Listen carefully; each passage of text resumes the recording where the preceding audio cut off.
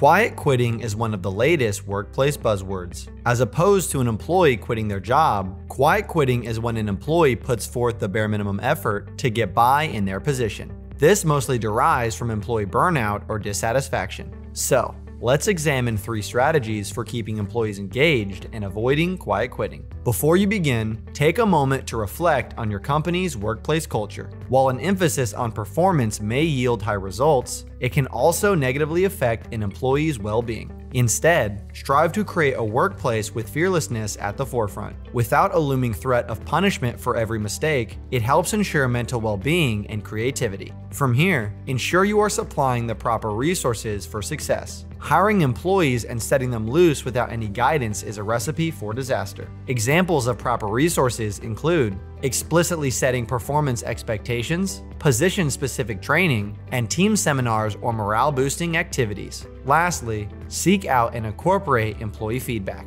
Listening to the thoughts of your customers is a tenet of any business, so why ignore the thoughts of your workers? Frequent one-on-one meetings to assess which aspects of their position are working and which need improvement are essential to maintaining employee engagement. As crucial as maximizing efficiency may be, keeping employees engaged and enjoying their position will inarguably assist your organization's morale. Remember to follow these 3 steps to keep engagement at a high and avoid quiet quitting.